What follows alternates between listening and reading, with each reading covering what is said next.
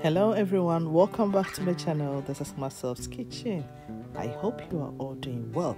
So today, as you can see, I'm sharing with you my burger buns recipe. This is so simple and easy to make. So without wasting my time, let's get started. You are proud to be part of Masof's kitchen. You're proud to be part of Masof's kitchen. It's very educative, very informative, nothing delays, always the best. You're proud to be part of Masof's kitchen. You're proud to be part of Masof's kitchen.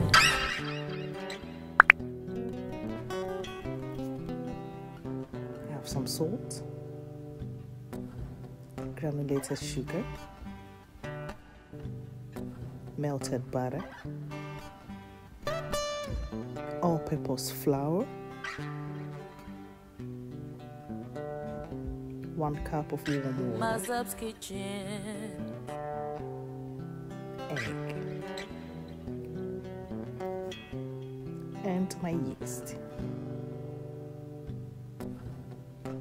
So in my stand mixer, I'll add my warm water, and then add my sugar and the yeast and mix all together.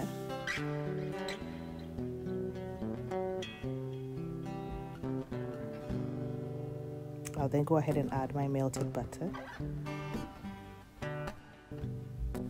add my salt, and then mix all together again.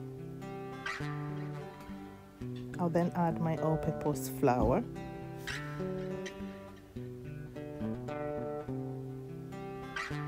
I'll then knead my dough for about 10 to 15 minutes. I added my water before adding the other ingredients because I'm very sure of what I'm doing. If not, whenever you are making bread or other pastries, do not add more water before you add the flour. If not,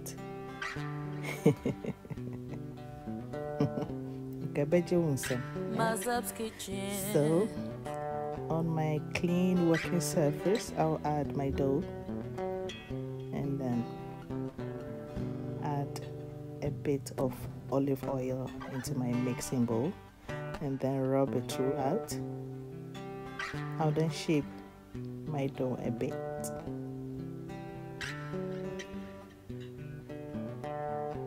and then add it back onto my mixing bowl and then add a bit of olive oil and then rub it on top of it so it doesn't stick when it's double rise. I'll then cover it with a plastic foil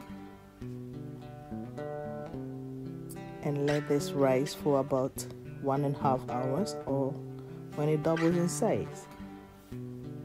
Yeah, just look at it. After 1.5 hours is done. So on my clean working surface, I will gently deflate the dough and divide it into 12 pieces. So just look at it, I'm forming a loaf right there so I can easily divide it. If you want the sizes to be equal, please use your scale. I will list all the ingredients in the description box below. We will now shape the pieces into a ball and then place it on our parchment paper. Just look at it. You fold it like a book and then you roll it in your palms.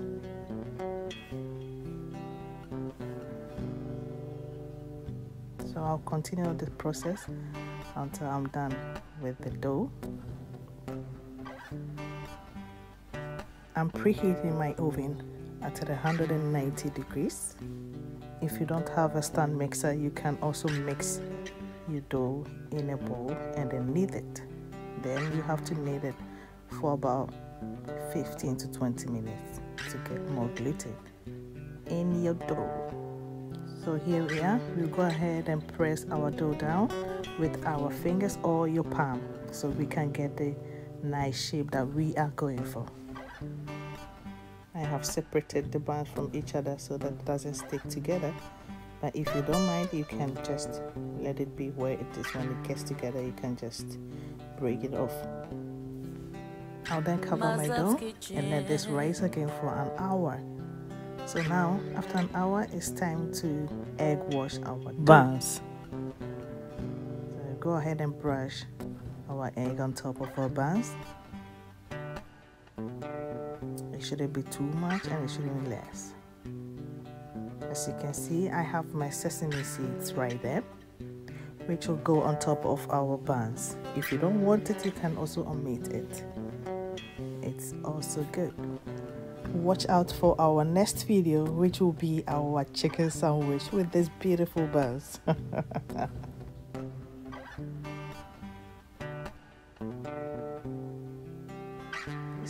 we are. Just be generous with the sesame seeds.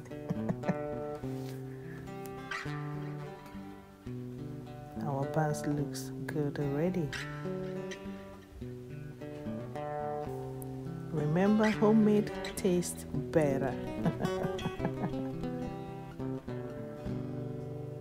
Just look at it. I'm preheating my oven at 190 degrees, and this goes right in there for about 15 minutes and it's done. So just look at it. It's on my rack. I will let this cool off for about 10 minutes and then we can enjoy it. If today is your first time stepping by, I warmly welcome to you. I really appreciate you. Do not hesitate to subscribe and click on the notification bell to become part of this family. And to my old subscribers, God bless you for your support. Thank you so much. Until I come your way next time, bye. Dag allemaal.